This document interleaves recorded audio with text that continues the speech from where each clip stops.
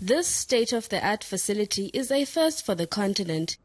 It will focus on diagnosing and treating neurological challenges facing Africans. Brain health is one of the key things that we have to protect for us to actually develop Africa in any way.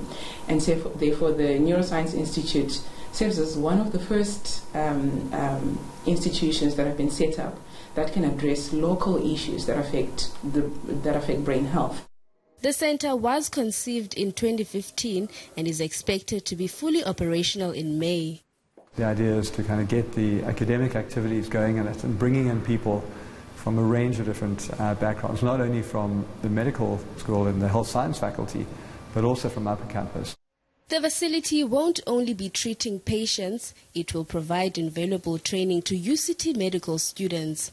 I mean, a lab like this and an institute like this is invaluable to student training, to bringing guys up to speed with what it's like to actually operate in the brain, show them a whole new side of medicine that a lot of other students in the country and in the world don't get exposed to. It will bring together both the clinical and the basic science researchers. It's like having a hub where we can talk more fluidly and start to generate ideas. Directors at the facility say the plan is also to look at the development of children's brains. Nobesuthu Hejana, Cape Town.